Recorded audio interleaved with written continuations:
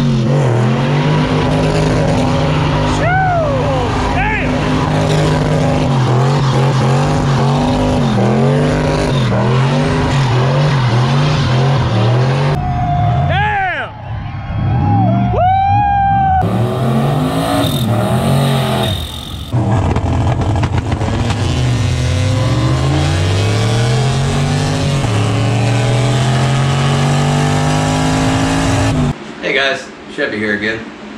Got the Boogerhook all tore apart, motor tore out of it, 283 hanging on the stand here. Behind you on the ground we got a 350 that's pretty fresh, turbo cam in it. It's just a short block though, so we got to tear the heads off this motor, get everything clean, and then get the heads on that motor and back in the car. But we got to pull the pan back off that motor. I have a drag pan somewhere. I got to get the heads off this thing so I can put them on that motor. Moral of the story. So I'm gonna share this with you. Not exciting, but a lot of people like watching tear down and reassemble.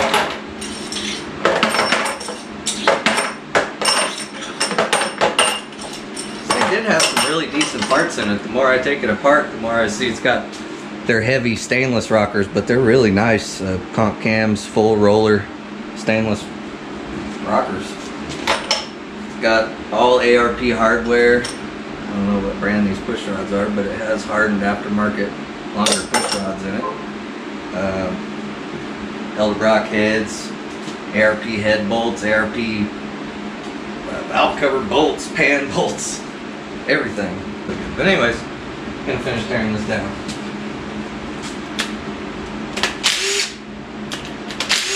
You guys don't have one of these, even the quarter drive impacts in the shop with a 3/8 friggin' adapter on it so you can put sockets on it and pull stuff apart like this?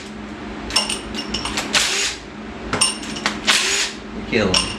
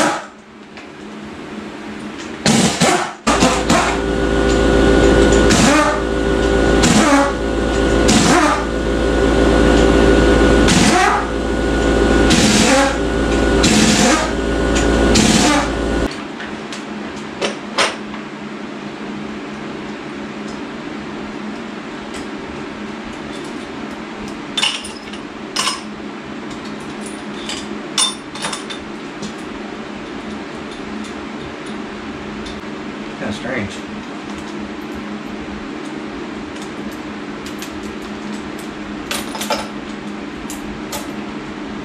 Cool. You guys ready to see what's in there?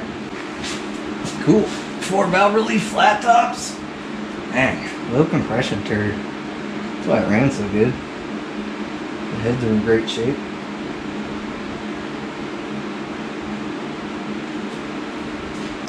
Dang. Does they have to beat these head gaskets on with a socket? Smokes. Yeah. Don't Don't mind if I save those. Still good.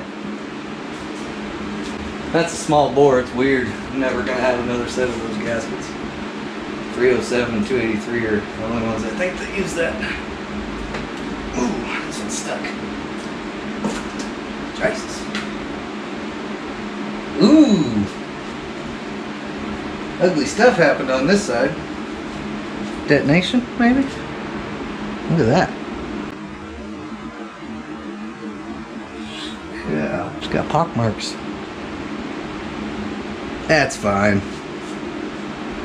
Ooh, down here too. Maybe something bounced around in this motor a little bit. 30 over. So this is a 292. I'll have to look these pistons up. They might be forged pistons. If that's the case, they're Speed Pros. Got that little lightning bolt thing on them. Cool. That's all Summit stuff. I can look it right up.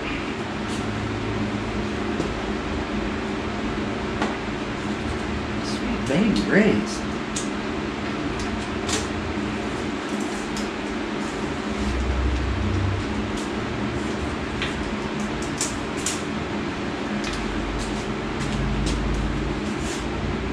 Yeah, this one's good too.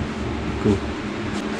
Always save and reuse MLS gaskets. I don't care what anybody tells you. Shits are expensive. They're still good. Ooh! Yeah, I found the matching dingers over here in the pistons. That's weird. Never had any spark plugs to match that. Wonder if that was previous to me owning it. Boy, that's ugly. There's more in that one. And more in that one. Holy cow. Ugh. Not looking good. Oil starvation. 100%. See, the bearing material there is missing. Stuck to the crank. Anyways, we can get that off of there. Emery cloth, wire wheel. We could buzz that off there, but the thrust on the crank is pretty chewed up, so I don't think it's any good. Probably just stuff another 283 crank in this and it's totally fine. But it looks like it has some Scat 5.7 rods. Had decent rods, and this crankshaft is balanced, and 283s I think all have steel cranks. I don't think they had a cast crank option. So that's kind of neat. But this one's broke. They're pullers at the house because I just did the one on the Jeep. It sucks having your stuff in two spots, but it's nice to be able to get away from it at the same time. Anyways, that's it for this. There'll be another day probably on this video too. Be that one going on the stand after everything's clean. Put everything on that motor and then we'll get it ready to go in there. Another 2 hours of messing with it, and then we can put the motor back in the car, and then a day or two of putting stuff back on it, and then we'll be good to go. And we'll see when we start doing that.